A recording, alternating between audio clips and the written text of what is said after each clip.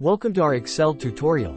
Today, we're diving into a common data analysis task, counting cells between two numbers.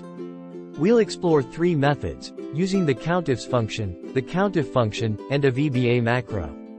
Let's say you have a dataset with a range of numbers in cells A1, B6, and you need to count how many of these numbers fall between two given values, for example, 40 and 90.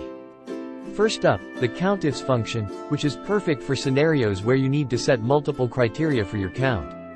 This function can handle up to 126 criteria, making it incredibly versatile. To count cells between 40 and 90, use the formula equals COUNTIFS, B2, B6, greater than equals 40 inches, B2, B6, less than equals 90 inches. This formula will count cells that meet both conditions, greater than or equal to 40 and less than or equal to 90. The COUNTIFS function applies each criterion to the respective criteria ranges. In our example, it checks the first range, B2, B6, against the first criterion, greater than equals 40 inches, and the same range against the second criterion, less than equals 90 inches. After pressing enter, you'll see the result, which tells you how many cells have values that fall within your specified range. In our case, it's 3, meaning 3 cells contain numbers between 40 and 90.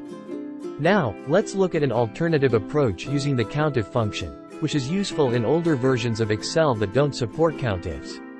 Enter the formula equals COUNTIF, B2, B6, greater than equals 40 inches, COUNTIF, B2, B6, greater than 90 inches.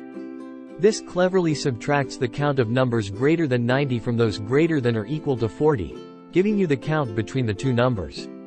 The first COUNTIF counts cells with values greater than or equal to 40. The second COUNTIF counts cells with values greater than 90. The subtraction yields the count of cells with values strictly between 40 and 90.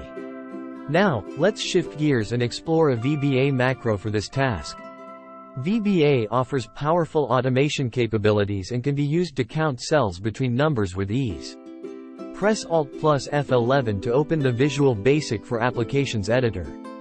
Right-click on any of the items in the Project Explorer, go to Insert, and select Module to add a new module.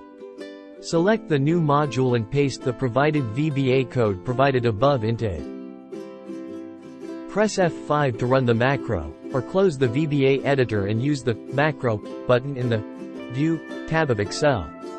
Click Run button to run the Count Cells Between Numbers macro. When prompted, select the data range you want to evaluate, such as B2, B6.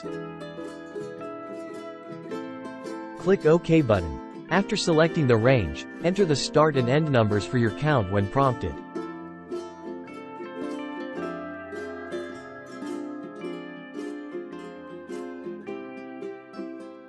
The macro will count the cells between the specified numbers within the selected range and display the result in a message box.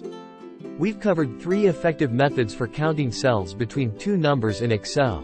The COUNTIFS function for multiple criteria, the COUNTIF function with a subtraction trick for a 2-number range, and a VBA macro for more complex or automated tasks.